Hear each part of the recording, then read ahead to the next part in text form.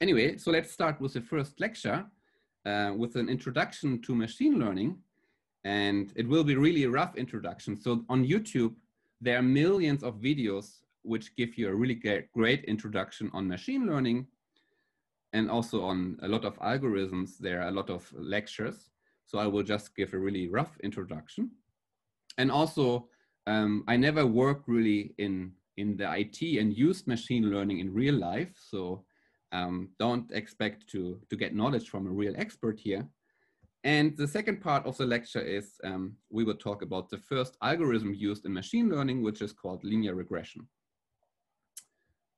Okay, so first of all, what is machine learning? So there are a lot of different definitions, but one common definition is that machine learning is the study of computer algorithms that improve automatically through experience.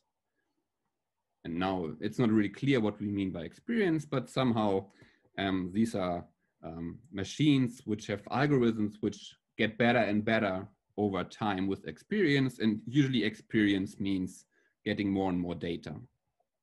And machine learning is a subfield of artificial intelligence, and it also has to do with a lot of with data science, because usually when a machine learns, it uses a lot of data. So these two fields are really connected. And one subfield of machine learning is deep learning, which will also be part at the end of the lecture when we talk about deep learning. And nowadays, machine learning has found its ways in a lot of applications. So on your phone, a lot of things use machine learning without you knowing it. But maybe some common things you associate with machine learning are, for example, self-driving cars, planes, rockets, but also computer games, and then image and video and sound processing. So for example, these filters Sarun is using right now, this flower on his head. This is also done by machine learning, and it's used in speech recognition, and also Google Translate depends on machine learning, weather forecast, or email spam, robotics, and so on. So there are a lot of application, and machine learning is a really important and fancy field nowadays. So, but first, so what is, for example, not machine learning? And I want to make clear what is the difference between a machine which learns and a machine which does not learn. And when I say the word machine, what I usually mean is a program or an algorithm. So classically, a program, so if you're a programmer and you want to write a program, then the non-machine learning way is that there's an algorithm which you clearly understand, and you can write down an explicit algorithm to solve a certain problem, which gets an input and gives an output. So one example is, for example, in linear algebra, you learn that if you have a matrix, then you can assign to this matrix a number, which is called the determinant. And there are explicit ways to calculate the determinant of a matrix. So in this case, for example, this is an example. Well, you don't need to understand this Python code here, but this is, for example, an explicit Python code to calculate the determinant of a matrix.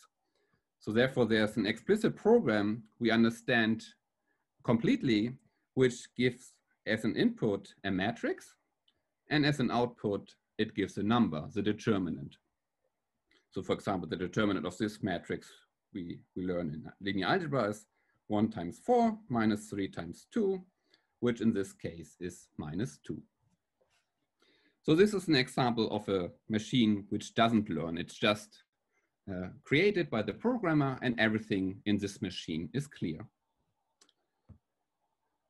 So, but now let's come to something different, which maybe is a little bit silly at the beginning. But now as humans, I can ask you, what do you see here in this picture? And then you would say, well, I see a cat, I see a dog, cat, cat, dog. And here it's a little bit more difficult because it's a dog in a cat costume, but we as humans understand that this is also a dog. So for us, it's really easy to decide which of these pictures are a cat and which of these pictures are a dog. But now imagine that you want to write a program which decides if a picture is a cat or a dog. So for example, you want to have a program, and as an input, you give this picture of a dog, for example, just a list of pixels. And then as an output, this program should tell you this is a dog or a cat. And even though for us, it's really easy to decide what is a cat and a dog, it's really hard to come up with an algorithm. So if you just give the pixels of an image of a cat or a dog, it's really hard to describe the algorithm if this picture is a cat or a dog.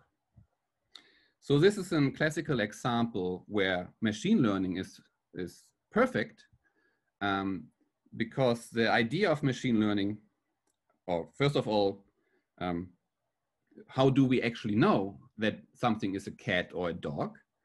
The reason why we know it is because when we were young and we saw a cat or a dog, then usually our parents told us, well, this is a cat, this is a dog. And then we saw more cats and dogs. And after a few years, we were able to distinguish between a cat and a dog. So we learned to understand the difference between cats and dogs, but still we cannot describe the difference between a cat and a dog. So if I would ask you, what is the difference between a cat and a dog? Then you would say, well, I don't know, but if you give me 100 pictures, I can decide this is a cat and this is a dog. And this idea of learning, we can also, so the idea of machine learning is that we create algorithms which we can also teach, like our parents did to us. So the idea is that we do not describe this solution directly, how to decide what is a cat and a dog, but what we create is an algorithm which we can teach. So we create a machine which can learn, and then we train this machine, or we teach this machine by showing this machine a lot of pictures of cats and dogs, and always say, this is a dog, this is a cat, this is a dog. And then after training, what these machines can do is, if we give them an input of a new cat or a new dog, then they can decide if this is a cat or a dog. And usually they decide with a certain certainty. So for example, in this case, the trained machine will say, well, this is a dog with 95% certainty. Okay. And so this idea of machine learning, there are a lot of different subfields. So the big field of machine learning roughly has 3 subcategories, which are called supervised learning, reinforced learning, and unsupervised learning. And in supervised learning, there are also 2 subcategories, which are called regression and classification. And for example, the example with the cat and dog, this would be an example of supervised learning, because there was someone who told me this is a cat and this is a dog. So there was some supervisor. And the output was, in this case, either cat or dog. So we did some classification. So the example I explained before was in this case here. And we will also start today with an example of supervised learning, which will be linear regression, and which will be an example here. But also there's a subfield which is called unsupervised learning. And there you will just get an input, like you get just pictures of cats and dogs, but nobody is telling you if this is a cat or a dog.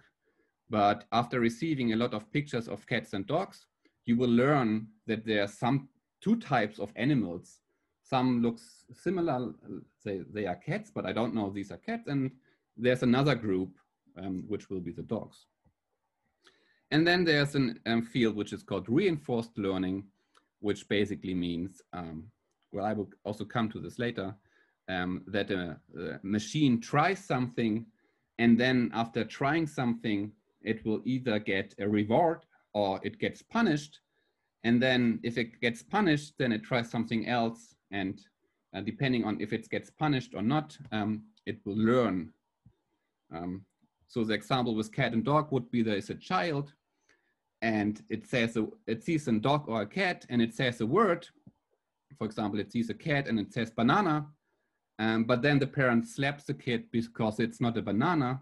And then it tries another word. It says cheese. And then the parent slaps the kid. And then at some point, the kid says, this is a dog. And then the mother says, nicely done. And here's a cookie. So this would be an example of reinforced learning. Okay. And so, but now more precisely supervised learning. So I said there are these two cases, classification and regression. And the main difference between classification and regression is how the output looks like. So in general, the idea is always there's a machine with an input and an output. And the output in the classification case is always something discrete, which means that there are finitely many outputs. So for example, in the dog and cat example, there are 2 outputs. But here's, for example, another example. If you want to recognize handwriting, let's say you want to recognize the digits 1 to 10, then in this case, or 0 to 9, there would be 10 different outputs. So this would also be an example of classification.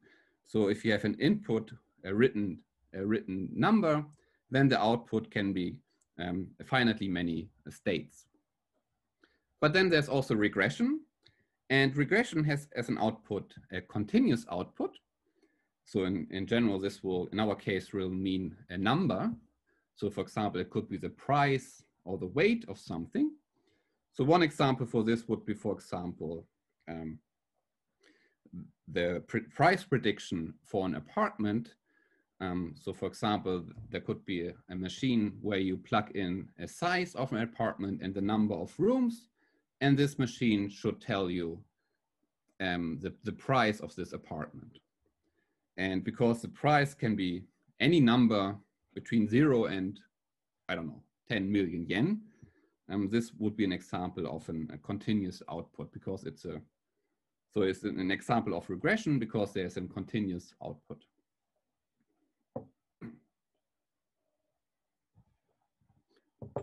Okay, and then unsupervised learning. So the top left corner of the overview. So first of all, here's again an example of supervised learning, the duck detection. So in the supervised learning case, when you train the machine, you get pictures and a description. So you say to the machine, this is a duck, this is a duck, this is not a duck and not a duck. And then after training using this supervised learning, because there was a supervisor who told what this object is, after this machine can say that this is a duck or not a duck. And the unsupervised part of this is that you just feed the machine with pictures of animals. And what this machine then does is just groups them. But still the machine doesn't understand what these objects are. So it just creates clusters or groups. And one example we will do on this lecture is called k-means clustering, where, for example, you have an input data points like this. And here you can visually see that there are somehow 3 different clusters. And this algorithm exactly does this. It somehow divides these data, whatever they represent, into different clusters. And this is an example also of unsupervised learning because this algorithm doesn't understand what these things actually are. It just learns that they belong together because they are somehow together here in the input data. So this is one thing we will do later in class, but we will not do the, oh, well, maybe at the end when we do deep learning, we can also build this duck detection machine. And now the reinforced, so the bottom part, also, yeah, there I will not say much, but as I said, for example, if you have a robot and you want to let this robot walk by itself, then, for example, then it tries to walk in different direction. And for example, here, if it walks to the fire, then it measures it's too hot, so it gets punished. So he then noticed that his movement was something bad. And this is how this machine in the end then learns, by trying and then getting either a reward or gets punished by something. And also this reinforced learning, like you can see here, has applications in games. So there I also want to give one example here. So maybe some of you are interested in computer games or chess and Go or Shogi. So everyone probably knows chess. So a long time ago, 1996, there was a sensation that until then, it was clear that any human, any really good chess player can beat any computer. But in 1996, it was the case for the first time that a computer was able to beat the current chess champion, Garry Kasparov. And this was done by IBM Deep Blue. But this was not an example of machine learning. This is just a historical note. But recently, maybe some of you followed this story here of AlphaGo. So Go is this game here, is much more well, complex than chess. So there are much more possible Go games than chess games.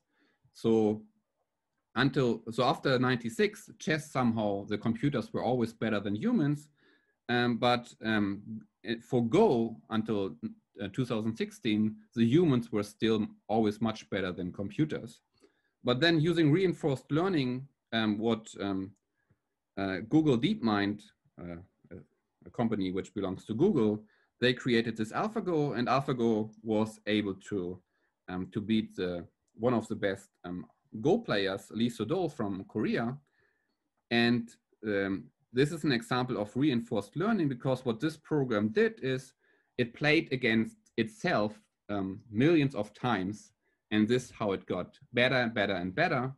And so this is a really good example of reinforced learning. You write a computer program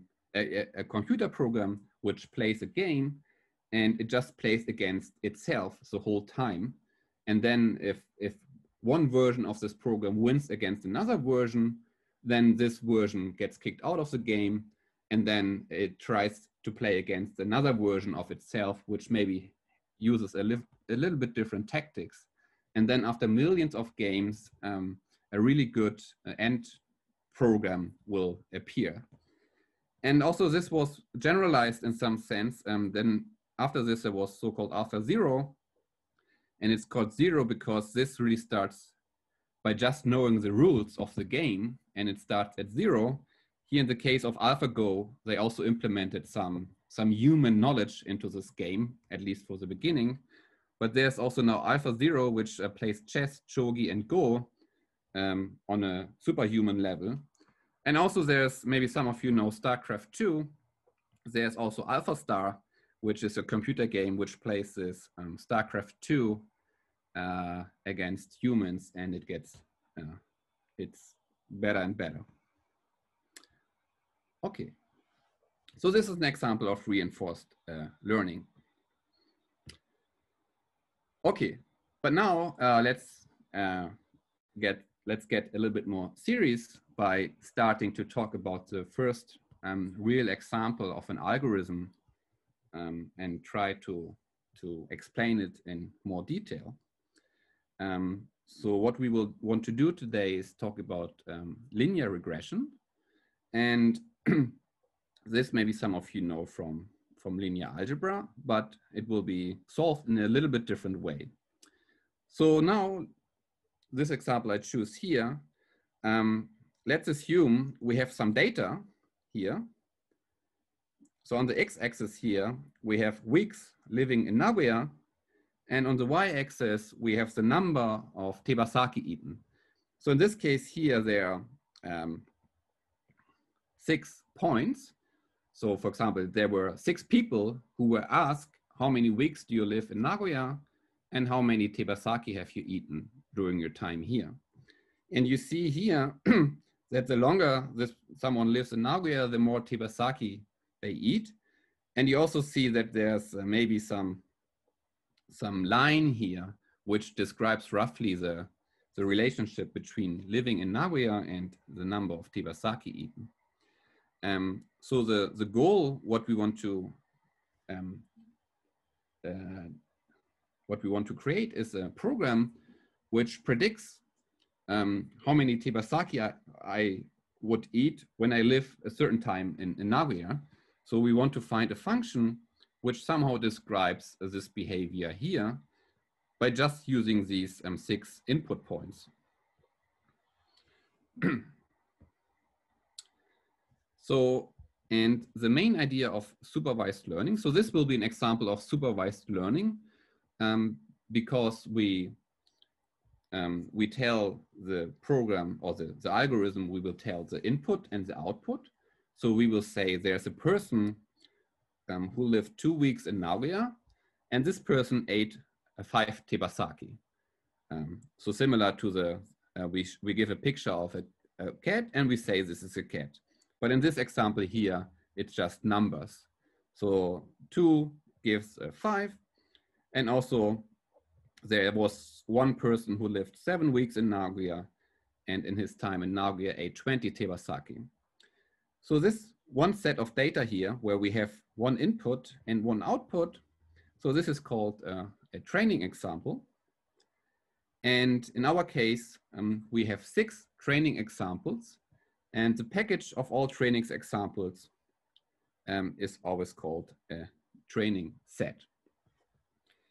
And an input is usually called, so this is here, input. Inputs are usually referred to as a feature, and the outputs are usually referred to as a label or target. And during this course, there will be a lot of words we use. And maybe because of this, I go now on the homepage, and at the bottom of the homepage, I give a reference here. So there's a so-called machine learning glossary by Google. And there you can find a list of a lot of words. So if there's some word appearing somewhere and you forgot what this means, then you can go, for example, here. For example, we had the word label. And here label was the answer or result of an example. So it was the output of one example. And for example, we can also put here, look here at F. Yeah, feature, for example, is an input variable. And then you can also click and see, for example, the example. Well, an example in our case is also called a training set. But anyway, there's this overview here, which might be helpful during the course. So let me go back to, oh, yeah. Oops.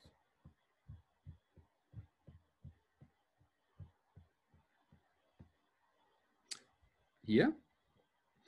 So, so in our situation, we have a training set, which consists in our case of 6 training examples. And what we want to describe is a learning algorithm, which gives us a machine, which often is called a hypothesis. So this you can just, so this word maybe, well, this is a common word used, so we will also call this a hypothesis. So what this will be is just a program And this is our goal. So we want to create this out of these training data, of this training set. And then in the end, after we use this learning algorithm to create this, this will be able to get any input. So for example, here we just have 2 and 7, but here we can also get as an input, for example, 3. And then this will give us an output, for example, I don't know, 8. Maybe after learning with these data, this hypothesis, which is trained on this data, will say that if you live 3 weeks in Nagoya, then I predict you will roughly eat 8 tebasaki. Okay, and the goal is to find the correct learning algorithm and also then to describe this hypothesis.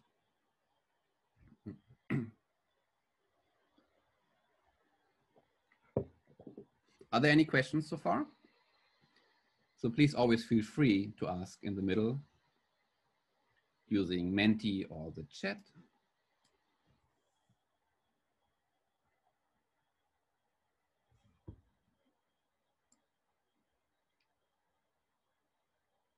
But maybe no. Okay, then let's move on.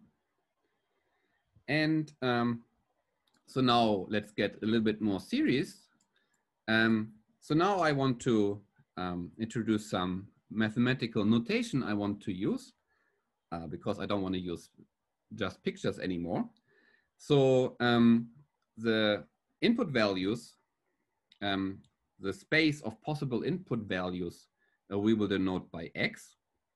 So this will also be called the feature space because these input values here, in our case, weeks living in Nagoya, are also called features.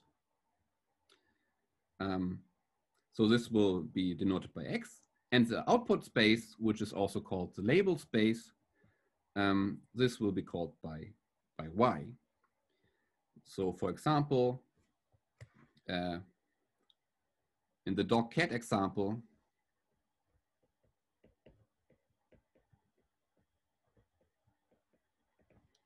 the input space were all possible pictures.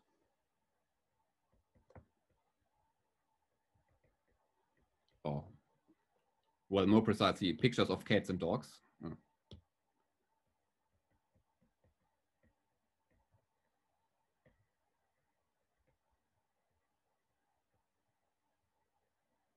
And the output space, the output or the label space, there were just 2 possible values. It was either a cat or a dog. So in this case, well, you could say this, say it's a 0 or 1, or you can say it's just a set of 2 elements, cat and dog. And what would be a training example in this case? Well, a training example is always an example of an input and an output. So a training example, so if you want to describe it with these words here, is a tuple in this space here, X times Y. So this just means it's a tuple where the first entry is in X and the second entry is in Y. And so in this case here, it would be a picture and a word, which is either cat or dog. And the training set is then a set or a tuple of training sets, of training examples. So for example, in our Tebasaki example,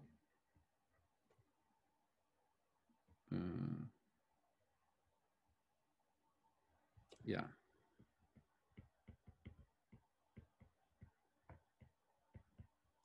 There, this training set is given by, well, maybe first, what is X and Y in this case? In this case, X and Y are weeks and number of Tebasaki. So in this case, this would be maybe the set of natural numbers, but we can also say that this is, well, maybe in this case, we can say it's a set of natural numbers. And the training set, so let's go back here. So for example, there's 2 and 5. So So here the training set is 2, 5. Then the next one is 7 and 20. And 4 others. And what we want to create in the end is a function, h for hypothesis, which maps from any input x to the output, to the label space y. So this here is usually our goal, is to create this function. And a learning algorithm is an algorithm which creates such a function depending on some training set T. So what we want to create is, out of this T here, out of this object, we want to create a function. And this is what we mean by learning algorithm, because we want to learn this function H. So this T just has some inputs, just some special cases of X, but we want to create a function which can have any input of X. Okay, and so let me first go here. So this function is really, can be arbitrary, but to actually do something, you need to have some idea how this H actually can look like. So you have to have some starting point, because otherwise it's where should you start if you just say you want to find an arbitrary function which maps an input X to an output Y. So therefore, one way or one learning algorithm is this linear regression. And recall, regression means that the output is continuous. So in our case, continuous means that this label space is continuous. So in our case, it's R. So here this, why this is called regression is because in our output space will be R. And what is the idea behind linear regression? Well, if we go back to our data here,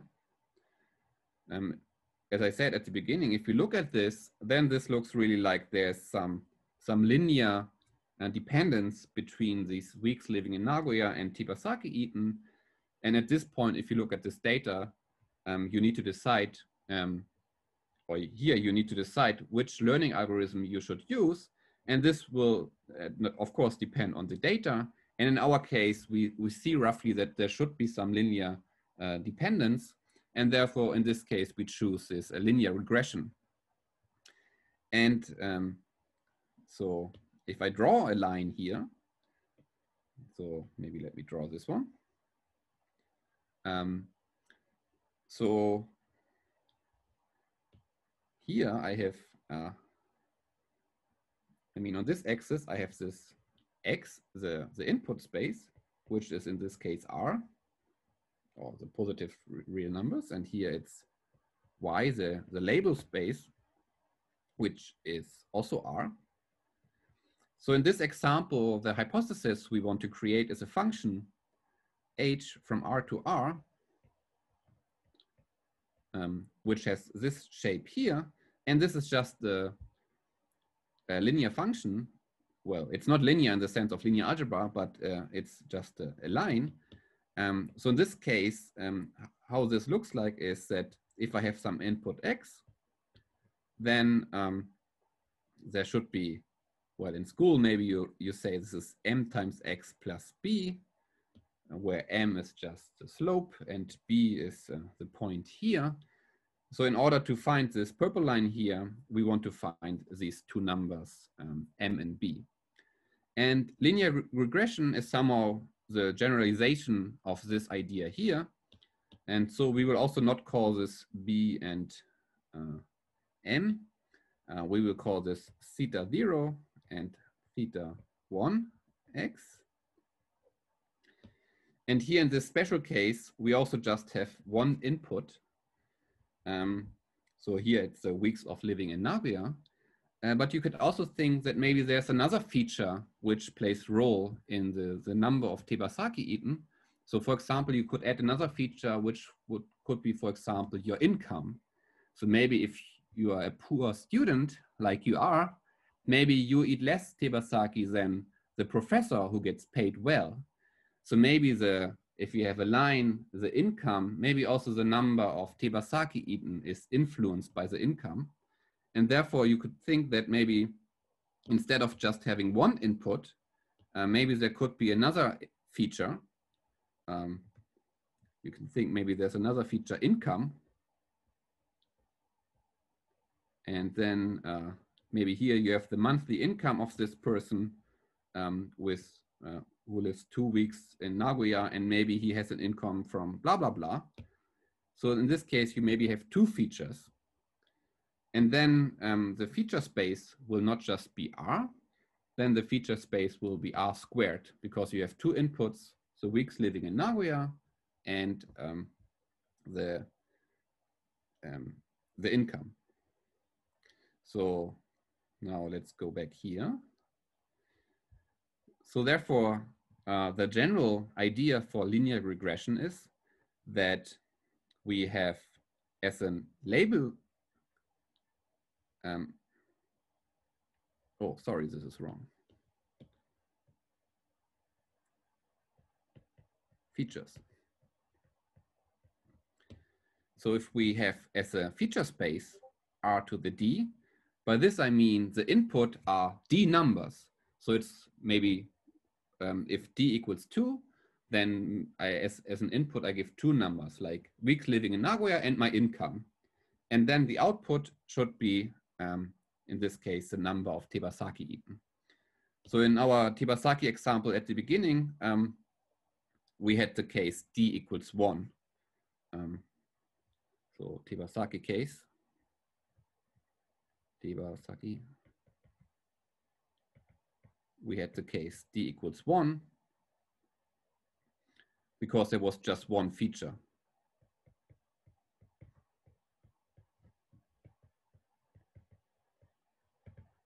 Weeks living in Nagoya.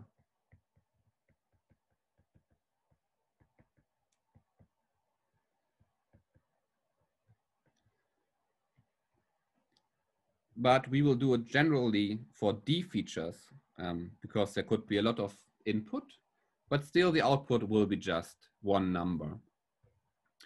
And then an Ansatz, so Ansatz means an idea, or so this is a word used in mathematics, a German word for idea, or yeah, actually I don't know how to translate this.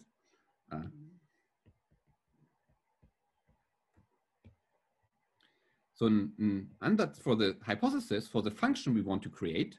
So the idea of linear regression is that this function has this shape here, that for D inputs, this hypothesis is given by some numbers, theta 0, theta 1, up to theta D. So these are the numbers we want to find. And the features are here just multiplied by these numbers. And in the case D equals 1, this is exactly, so this,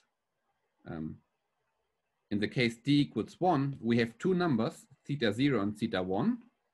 So this vector of parameters, so these are called the parameters or the weights of this hypothesis.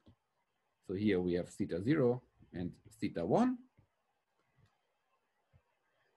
And then this hypothesis has this shape here, like I wrote at the beginning, it's theta 0 plus theta 1 times x. Yeah, so this, in the case when d is equal 1, this is just the usual line where the theta 1 describes the slope and theta 0 is just the value at x equals 0. And in general, the idea of linear regression is that the hypothesis is given by this function here. And we also can write it like this. where we take the sum from I goes to 0 to d. So d is the number of features. And here we use the notation that x0 equals 1. So you can think of that here, we always have written x0, which is just 1. And this is just so we can write it in a more compact form later. So the goal for us is now to find these weights. So we want to find, in our example here, we want to find the slope and this theta 0 here. But in general, what we want to find is we want to find the best parameters, these thetas, for a given training set. But we need to make more precise what we mean by best, or I mean, how can we decide? So if you give me some thetas, then I should say these are good parameters or these are bad parameters. So for example, if I go back to the picture, so for example, this purple line, maybe let's choose here explicit thetas. So let's say, for example, this could be, I don't know, maybe the slope in this case is 1.5. And maybe here the value is 8. So in this case, the theta with 8 and 1.5, this seems to be good weights for this hypothesis. But of course, for example, this line here, let's make it more terrible. So this is another age. So this is maybe 22 minus, I don't know what this is, 0.1x. So maybe this here describes this line here. So these green thetas, 22 and 0.1, they are not as good as these thetas. But how do we actually decide which of these weights are better? Well, it depends on the test data. So the reason why this purple line is better is because here, if I consider these differences between these test points, or these test examples, or these trainings examples, sorry. So if I consider these differences, then they are much smaller than the differences between the green line and, well, maybe here it's not so terrible, but for example here. So you see that there's much more pink than red. So we want to measure somehow how good is this green and how good is this purple. And for this, what you introduce is a so-called cost function. So the cost function will tell us how good parameters are. So it will be a function which takes as an input a set of parameters or weights, so these thetas, and then it will give us a number which tells us if these parameters are good or bad. So, I prepared this slide to draw, but now I already draw in the other picture. Anyway, so now what I want to introduce is the so-called cost function. So what we want to do is giving training set, so for example, these 6 points, we want to define the cost function. And there are a lot of different versions of the cost function, but one standard one is this one here, the so-called least square cost function. And maybe at the beginning, this looks a little bit complicated, but what does this do? Well, so n, what is n? N is the number of trainings examples.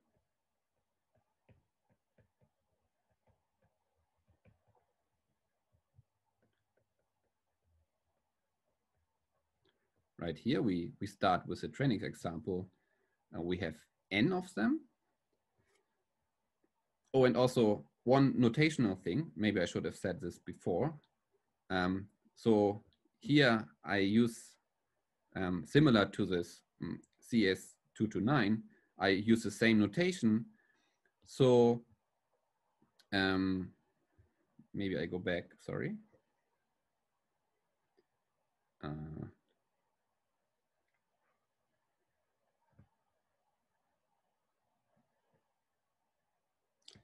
Yeah, here.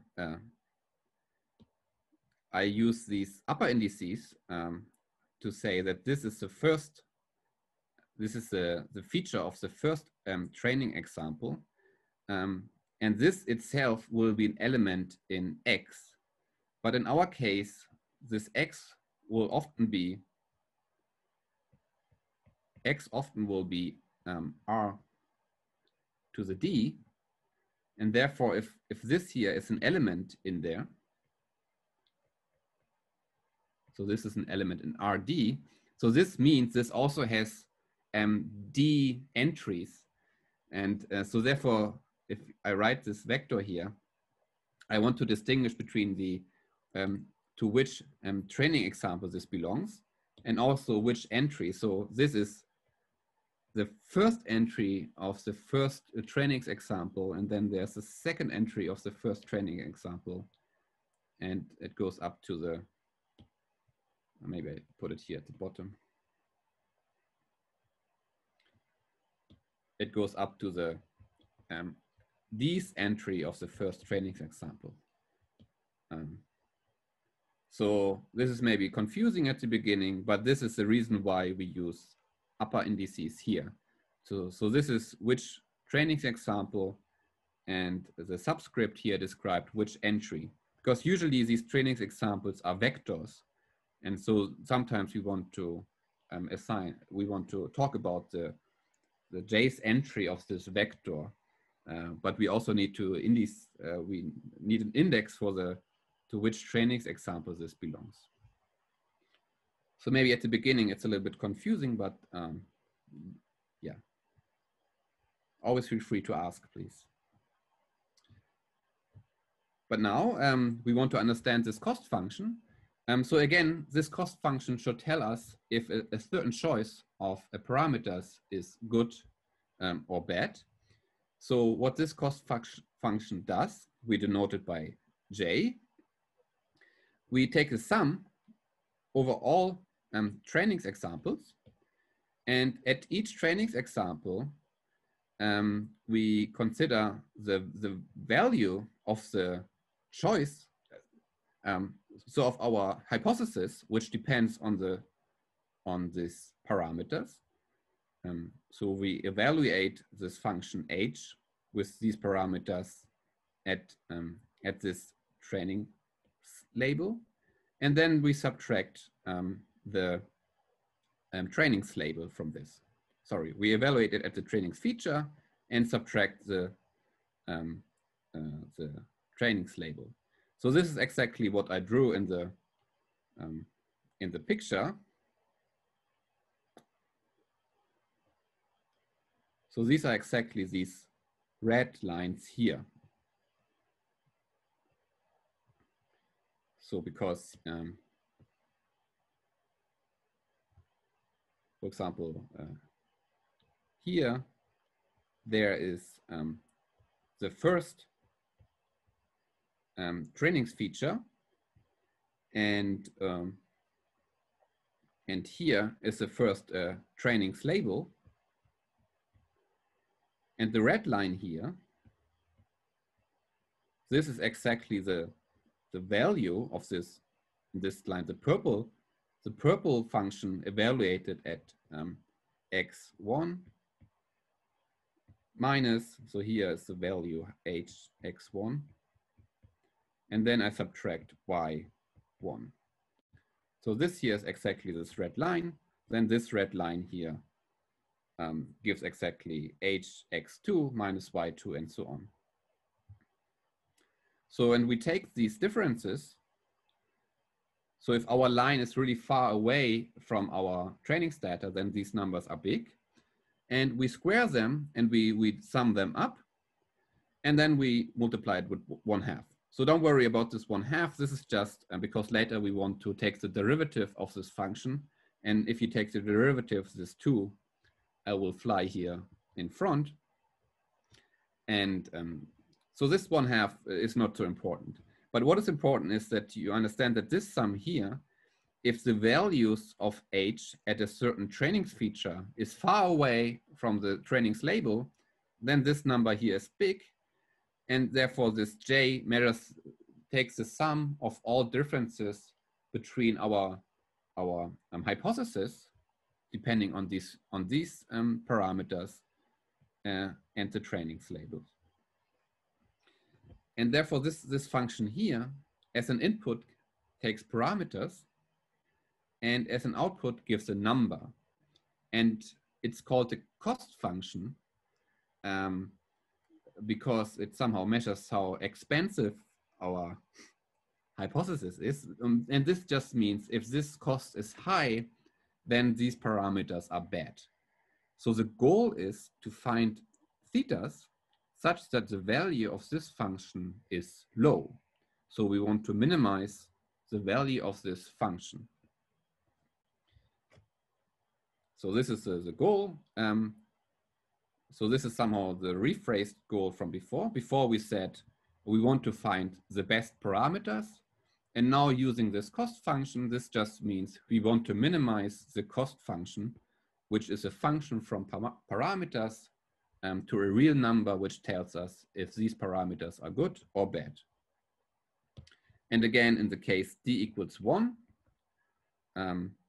this j is a function from R2 to R.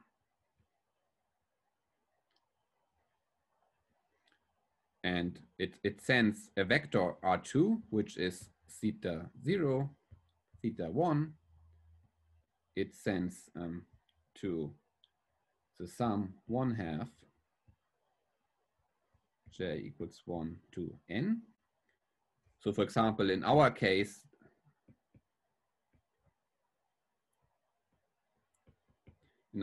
we had 6 trainings examples, and we had 1 feature, the weeks living in Nagoya. So therefore, this sum here goes from 1 to 6. So for each trainings example, it evaluates h of theta. So what is h of theta? Well, h of theta, so this here is theta, and h of theta of x in our case is just theta 0 plus theta 1 times x. So so here we would have theta 0 plus theta 1 times x j minus yj. And in our example, we have this xj, yj. Here this j, 1, 2, 3, 4, 5, 6. So if you remember, these values were something like 2 and 5. I forgot. But anyway, here the values, our test data. And here the cost function for a given parameter theta 0 and theta 1 would take a sum over each test example here and then evaluates the errors of this. So this is here h theta x. So it plugs this number into this hypothesis depending on these parameters, and then it subtracts the actual test, the actual label here in the test example. And then if these numbers are, for example, if we choose the purple numbers here, we get some number, let's say 10. And if we choose the green numbers here, then this number gets bigger, for example, 20. And we want to find the numbers in this case 0, theta 0 and theta 1, such that this here becomes small. And if some of you remember linear algebra, and at least I know some people here who took the course when I did it, then you know that in linear algebra, you learn that you can actually solve this problem directly. So in linear algebra, you learn that for this simple case, there's actually an explicit way to solve this, this problem, which is often called the best fit. So what you basically do is you want to solve a linear equation where you have more equations than variables. And this is usually not solvable.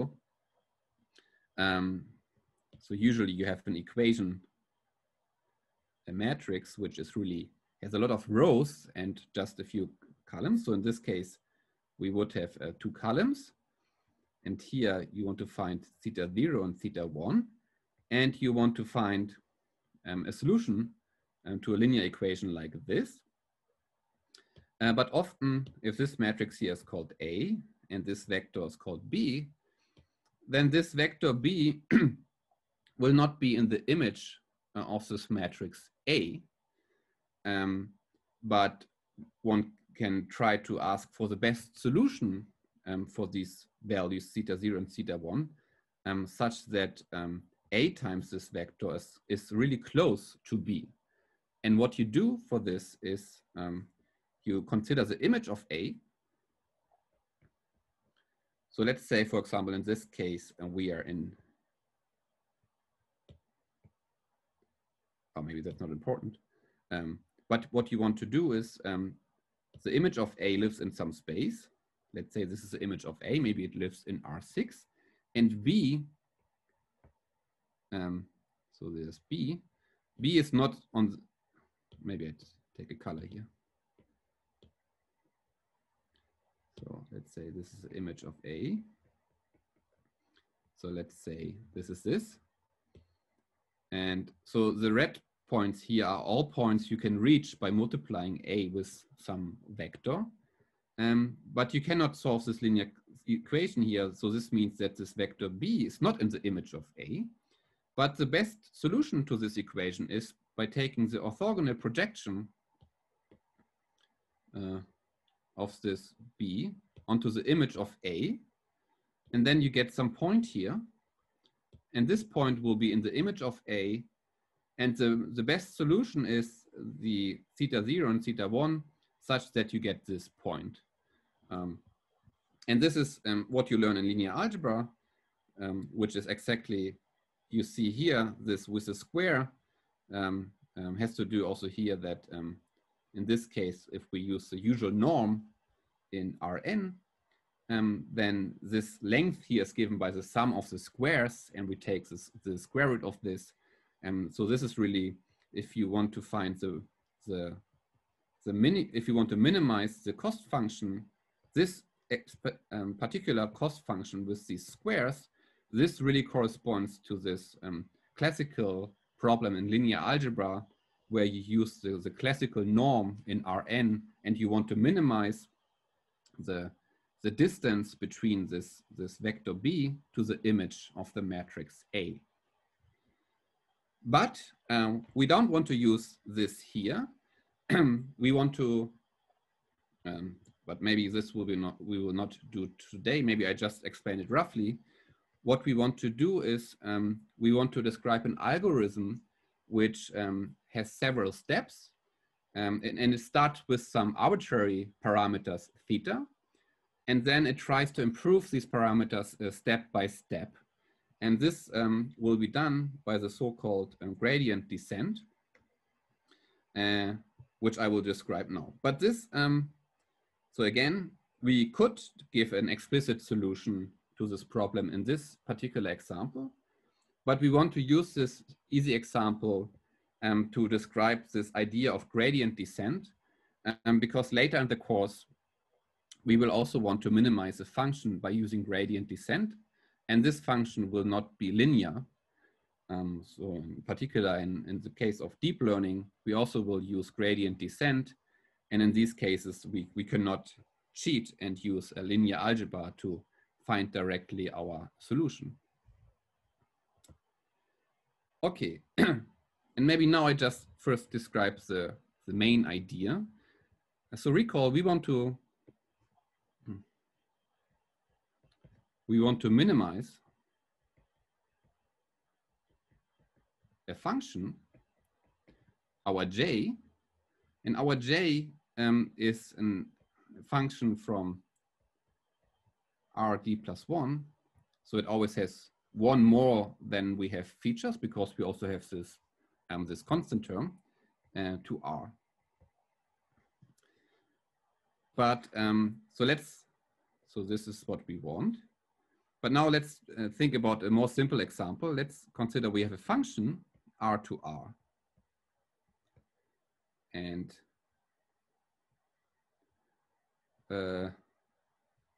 let's say this is a graph of x. And we now want to minimize this function. So we somehow want to find this value here. So let's say maybe this is theta, and we want to find this. And the idea is that we start at some point. So for example, we start here. We say, well, this is our starting theta. And then we look at the function f. And at this point, we need to decide, we want to decide in which direction should we go. Should we go to the left or to the right to minimize the value of f? And in this case, how do I decide if I need to go to the left or to the right? Well, in this case, it's clear I should go to the left. And the reason why is because here the derivative of f is positive. So if I go to the left, then the value of f gets smaller. So here I really consider the derivative of f, and the name of the derivative of f in a general case is exactly called the gradient. So here in this case, if f goes up, then at this point the derivative is positive. So what I want, so here somehow the derivative shows in this direction. So what I want to do is, so if I start with some theta here, I want to define a new theta by saying this is the theta at this point. And now, depending on the derivative, if it's positive or negative, I want to add something or I want to subtract something. So if it's positive, I want to subtract something. So I say, in this, the new theta should be theta minus, and then there will be some factor times the derivative of f at the point theta.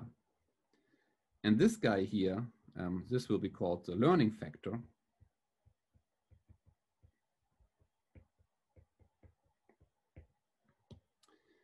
So you can see, so this here, by this I mean, I start with some theta. Maybe the notation is now not good. I start with some theta here. Then depending, so then I plug this into this function f I want to minimize into the derivative. And if I have a positive derivative, then I subtract something. And if f is, the derivative is negative, then I add something. So I either go to the right or to the left. So then after this, maybe I have a new theta, which is maybe here. And then I do it again. And here the derivative is still positive. So I go again here. And then I go again left, go here. And the amount I walk, this will depend on this alpha. So this alpha is really small, then I correct slowly. But if this alpha is too big, maybe if this alpha is too big, then from there I would jump directly here. And maybe I would jump around and I would never land in the middle. But if this alpha is chosen wisely, then here at the end, I maybe go here, and then maybe I go there. And at this point, the derivative is positive. So I will go a step to the right. And then in the end, I will slowly arrive here at the theta such that f of theta is gives me the smallest value. And so this is now for this simple case here, but we are interested in a function j, which goes from rd plus 1 to R. And in this case, this derivative is given by the so-called gradient. And but this I will do more precisely next time, but now just roughly. For example, in the case d equals 1, the j will be a function from R2 to R. I mean, this is our Tebasaki example, because we have a map which sends a theta, which is given by theta 0 and theta 1 to some, well, to j of theta. And these functions from R2 to R, we can still plot. So for example, here, this is the graph of a function. Well, here, so this is j of theta. This is the graph of a function depending on theta 0 and theta 1. So you can imagine that this is one example. And the idea is now similar. We start at some point. So we will start with some theta 0 and theta 1. And then maybe the value of this function j is given there. And then the gradient of j, which is denoted by nabla j, this is given by a vector, in this case, with the partial derivatives depending on, so it's a del theta 0 of j, and here you take the partial derivative with respect to theta 1. And the fact about this gradient is that if you are at some point and you consider the gradient of this function at this point, then this vector will show in the direction of the steepest ascent. So you can imagine that, for example, these are, you're standing on some hill and you have a machine which is like a compass. So the gradient in this case shows in the direction. So if you calculate the gradient of this position here, then in this case, well, I cannot, it will show in this two-dimensional plane, it will show in this direction, because here at this point, in this direction, it goes up. And therefore it's similar to the example before where going up means derivative is positive and going down derivative is negative. So here what we want to do is, instead of going in the direction of the hill, we want to go away from the hill. But this I will explain next time at the beginning. So in general, what we will do is this formula. We will have a theta, and then we will subtract some multiple of the gradient. And the reason why we subtract a multiple of the gradient is because the gradient shows in the direction where you go up, but we want to go in the other direction because we want to minimize our cost function. So you see here, if this would be our cost function and we start there, this gradient descent means we, at each point, we go a step away from the hill. So it could be that in this case, we will end up here in this valley, which gives a local minima. And then these parameters, theta, which correspond to this. So here, we will have a theta 1 and a theta 0. These will be good parameters for our hypothesis. And so this here, in our example with this linear regression and this quadratic function, this least square function, and we will not have this picture. In our case, we actually will always just have one minima. Here in this picture, you see you have several minima. And this here, for example, will appear at the end of the lecture when we talk about deep learning. There, this function will look much more complicated. And then it could happen that maybe this here is the lowest point, but you will fall into this point here, which is maybe not as small as this. So it can happen that your algorithm learns something which is maybe good, but in reality, there would be an even better solution for your problem. But yeah, so this I will do next time. So for example, here, this is an example how our J in our explicit example will look like. We really just have one minima in this case. And then the gradient descent will always go down and find this minima. Yeah. But this I will do next time. And also next time, we will start by using a little bit Python, where we maybe see a little bit of this gradient descent and see how we learn actually something out of data. But this I also want to include in the first assignment, where we will try to explain to you how you implement this in Python by yourself, and then you can try to implement this gradient descent by yourself. So until next week, what I would like you to do is create a GitHub account, and then try to this test assignment where you just should try to learn to use Google Colab and GitHub. And then from next week, maybe we will have the first real assignment. Yeah. So there are some questions. So how is minimizing J and matrix A are related? So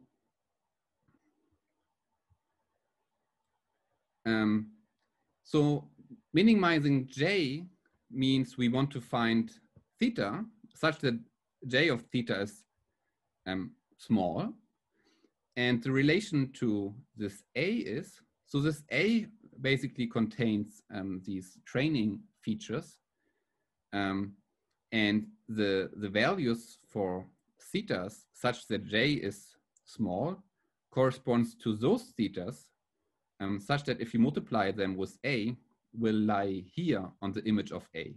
So if you have a matrix and you multiply it with a vector, you get an element in the image of this matrix.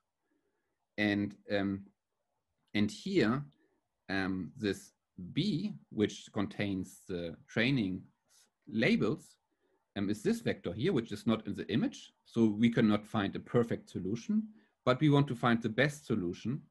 And best solution in this case means we want to find the orthogonal projection, because this point here is the closest point to this point, and this point is in the image. And therefore, this point here is A of the theta 0, theta 1, which are the minima of this function J.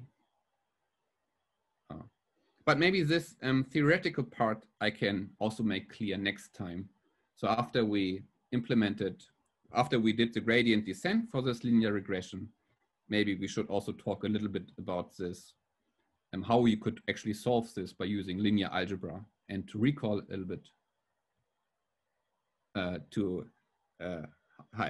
what this has to do with this thing here.